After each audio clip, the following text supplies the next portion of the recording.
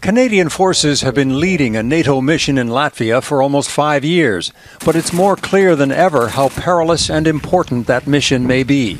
The stakes are magnified in Latvia, bordering a country that is not only waging war, but has become more unpredictable. A bunch of assumptions about how Russia, how Putin in particular might behave over the last couple of years are being upended basically on every day. Latvia is not just Russia's neighbor. Like Ukraine, Latvia and the Baltic countries of Estonia and Lithuania were once members of the Soviet Union, ruled by Moscow.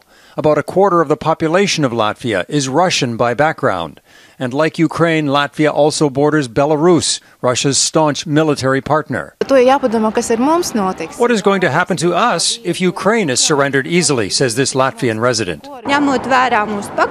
We used to be part of the USSR, this woman says. She feels the threat. It's why Canada is sending more troops to Latvia. 460 armed forces personnel, starting this month with artillery guns.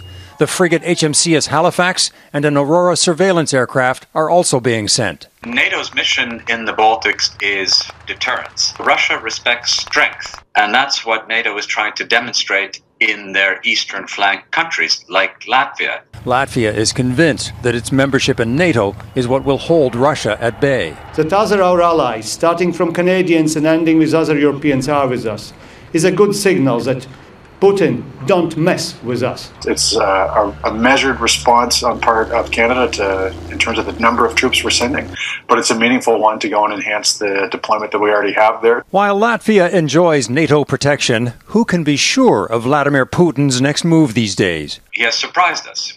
Everyone has said we don't believe he will do this, and he has. So we have to be on guard.